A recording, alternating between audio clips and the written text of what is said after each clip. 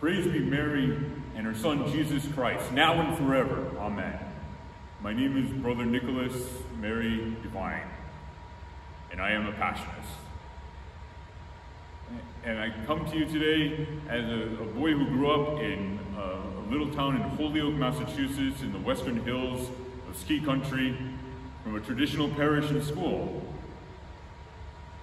And I attended the University of Massachusetts and was sort of a normal kid. And one day at the university, a Jesuit came to see us and to visit. And it was even there that I started to think about religious life. And I approached the Jesuit a little nervous, sweat coming from my brow. And I said, "Father, I'm very much interested in a vocation." And he asked me a couple of questions, and he said, "Son, I think God is calling you to be a construction worker." So there I thought that my chance for religious life was over. So I started in our family business of a diner and a bowling alley and a 21-table pool hall. Just regular blue-collar folks. And then God called me to be a high school teacher for the next 18 years. And then September 11th happened. And I took 8 years off from teaching to join the United States Army. And after those 8 years, I saw a lot of things and came back home. And God called me to go down to Alabama and to teach in the Passionist high school. And 4 years later, they got me. And I entered the Passionists when I was the age of 44. So it took over 30 years to answer God's call and to become a Passionist. This is part of God's plan. But enough about me.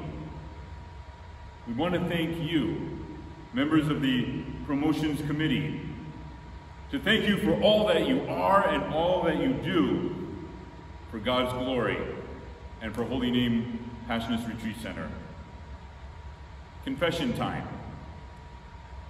I grew up in a Polish-American neighborhood, and I used to sing in a polka band. And I love to listen to Polish records. In fact, all sorts of vinyl records. In fact, here's one right now. It's the sound of music.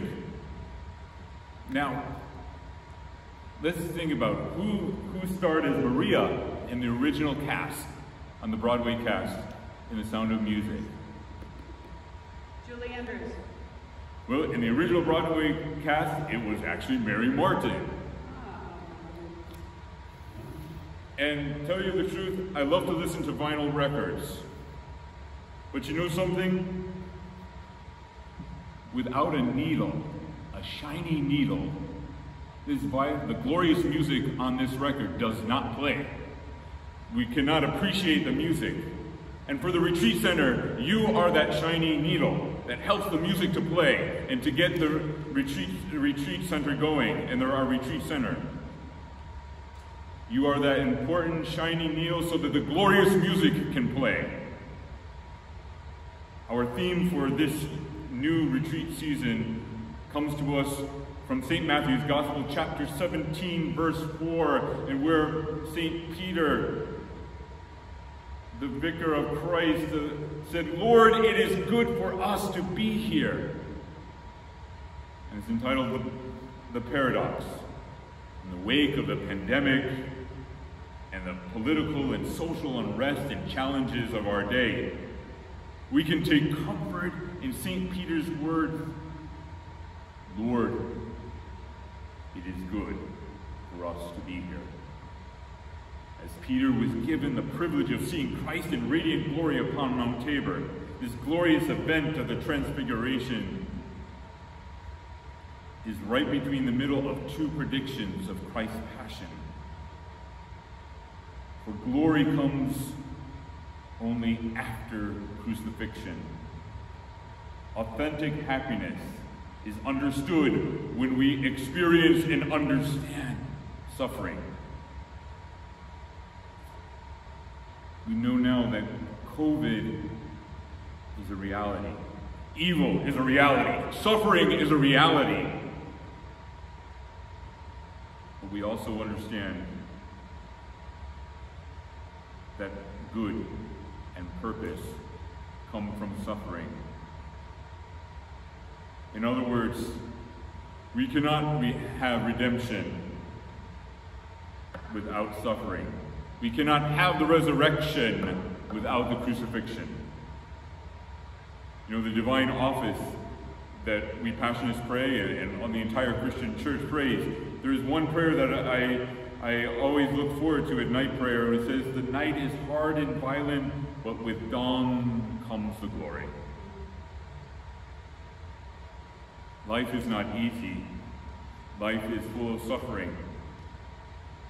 And yet, through reflection and prayer and understanding and discernment and growing in relationship with God, all the things that we do while on retreat, we can be able to echo the very words of St. Peter, "Lord, it is good for us to be here." You know, one of my favorite quotes of St. Paul of the Cross is that it takes the sharpest tools to make fit the marble statue for the grand gallery. We have many sharp tools in our life: suffering and labor and work and struggle and self-denial. But it is these things that bring about a joyous and glorious transformation, as St. Peter experienced on that day on Mount Tabor to the mountaintop. Thank you so much for helping us, for being that shiny, important needle, that the glorious music may be heard. And this year, through your efforts, maybe just somebody in one of the parishes who really needs to hear the glorious music of our Lord Jesus Christ might, because of you, through your visit and talking with them. So thank you so very much. And may the passion of Jesus Christ and the sorrows of Mary be always in our hearts.